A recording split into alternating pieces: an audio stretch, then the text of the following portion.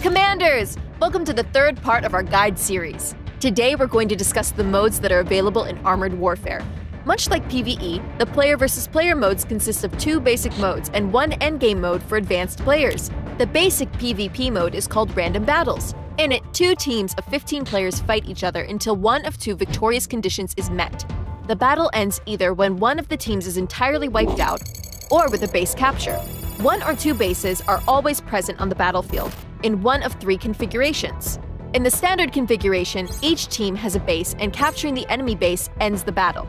In the encounter configuration, there is one base in the middle and both teams have to fight over it, with the team that manages to capture it winning the match. In the assault configuration, one team, called the defender, has a base while the other team, called the attacker, does not.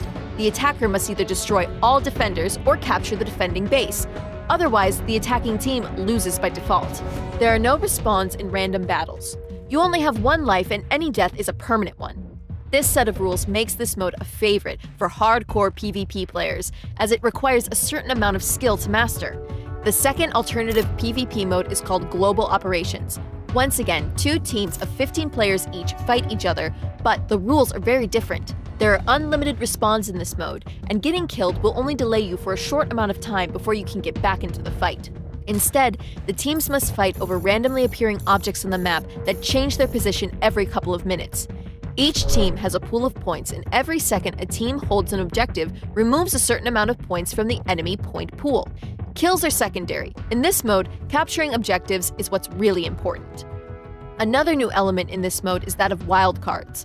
By capturing certain spots on the map, players can unlock several support abilities that can be activated at any point after that. These include an airstrike on a player-specific position, deployment of a UAV showing the position of enemy players, or deployment of defensive bunkers to guide a certain area.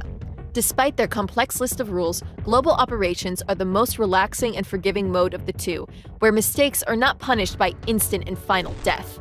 Players who master the art of PvP can proceed to form or join a battalion and participate in the Battalion Ranked Battles mode, earning fame and special rewards for their battalion.